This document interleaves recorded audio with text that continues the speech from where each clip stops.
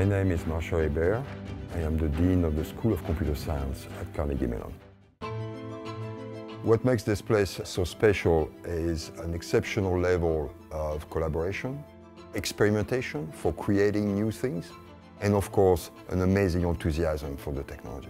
This implies that there exists S, a subset of R, such that S is uncountable. I think the people who thrive here are people who can appreciate and participate in this collaborative environment.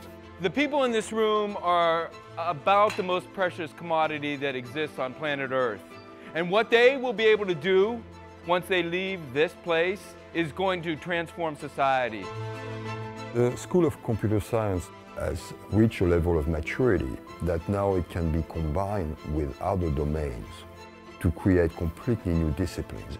Within the next few years, we will see those new disciplines emerging.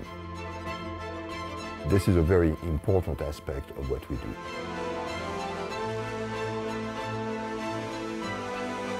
What's next in computer science is happening here.